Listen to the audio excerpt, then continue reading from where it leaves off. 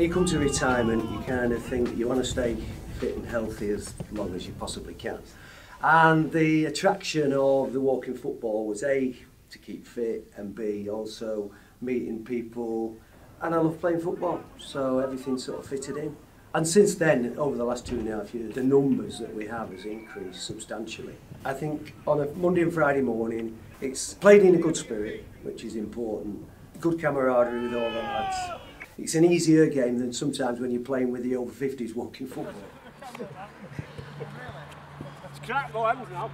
I had been ill for a couple of years. I had a stroke. I couldn't find out the reason why. Then I had a heart operation, saying that could be the reason why.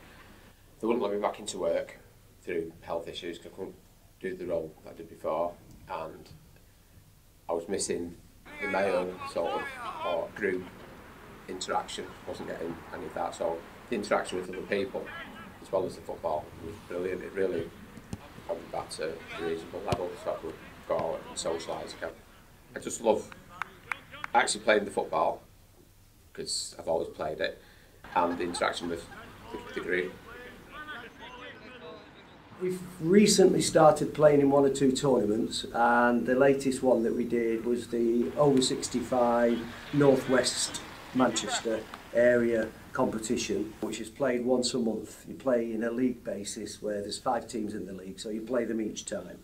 And fortunately we managed to win it this time, which is a great achievement. All the lads are really excited about it, and considering it was like the first time that we'd played in a league competition, yeah, we did really well. Yeah, we did a couple of competitions, one in Portugal and one in Italy, so that was great. Extremely good competition. There's some good teams out there, especially the Italians. They had some really good footballing teams.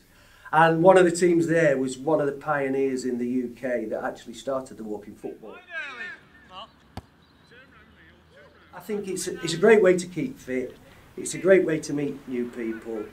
And it gives you a new lease of life, to be honest, because when you come to retire, it's basically sat on your own, and it's great to get out, meet people. You know, we've had lads playing at 84, and it's great, you know, that they can still come along and enjoy the game, and, you know, people play to their abilities.